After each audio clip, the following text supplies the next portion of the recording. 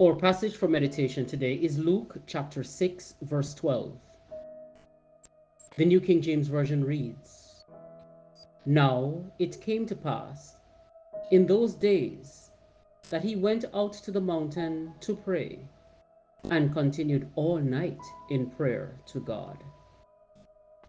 Our title, Christ's Communication. Good morning.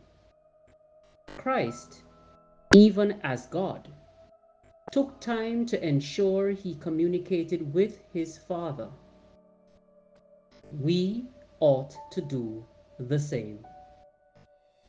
Christ's example was to find quiet and meaningful time to gain strength from his Father. Do you need strengthening? Then communicate with the Almighty.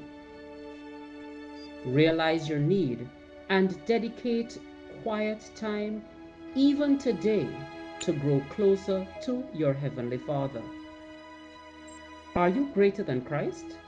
Certainly not.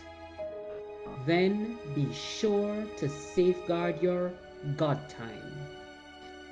Thereby, you will receive strength, gain safety, and direction of the Almighty.